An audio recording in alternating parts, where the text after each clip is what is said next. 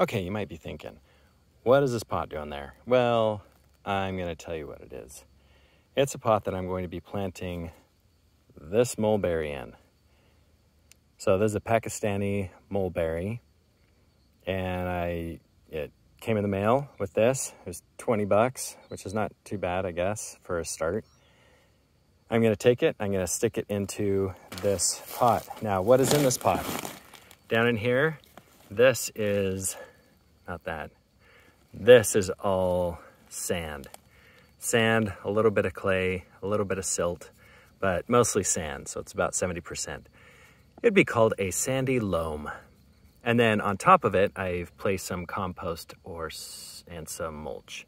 It's just a combination stuff. So you don't really want to put this stuff in with the sand. Want good draining soil in there. This stuff, if it doesn't get enough oxygen, will just end up rotting in there. I've had too many trees out here in the desert that I've planted in compost with native soil or mulch in the native soil, and it has rotted away the roots in about 3 or 4 years. So it's not an immediate response, but I had an apple tree right there, and that guy died last year. And when I pulled it out of the ground, I physically pulled it out of the ground. It was crazy that I could do that. I'm not that strong. Seriously, people, I'm not that strong.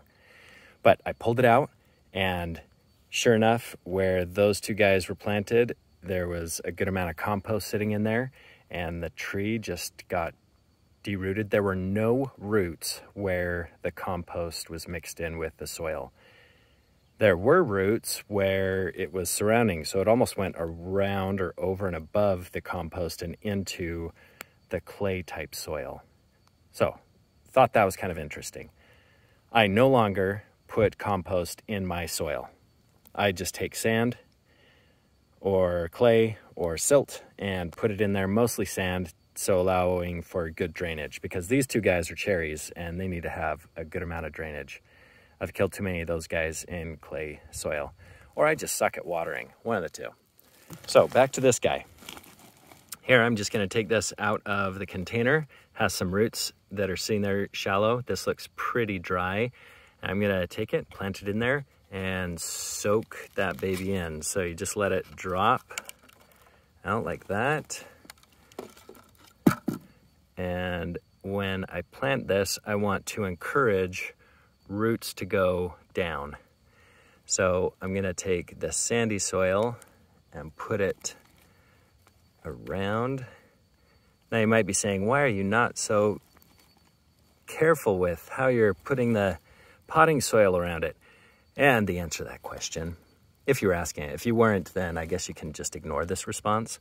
But I'm taking the sandy soil and going up and around. As long as this compost can stay superficial, meaning on the surface, then we should be good. Okay, so what I'm doing is I'm just making a little peak here at the trunk. Right there, you can see that color change in the wood. That's where I want to have my soil line up to. And I want to have it sloped down and away so that when I water this, the water goes away from the trunk so that I decrease the chance of rotting the soil. And then I just take the compost,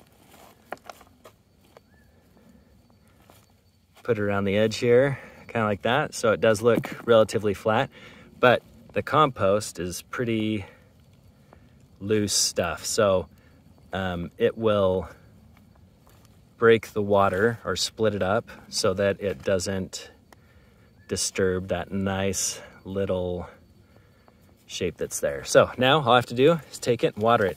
I will take a little bit of fertilizer, organic fertilizer, maybe some bone meal or something, and put it on the top of it to allow nutrients. They give me no nutrients!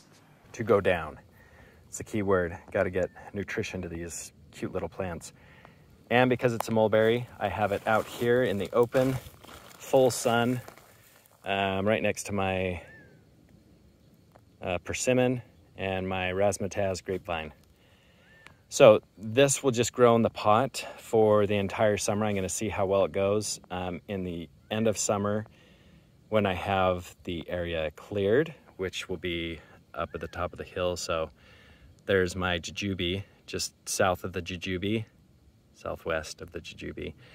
I'm gonna level this part out of the hill and plant the mulberry there so it can grow nice and large, and ultimately shade some of these guys in the hot evening sun.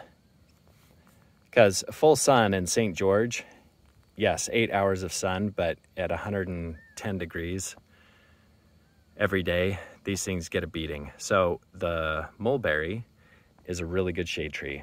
And if I let it grow big, then it can shade all these guys and hopefully help keep them alive so I do less watering. All right, hope you enjoyed this.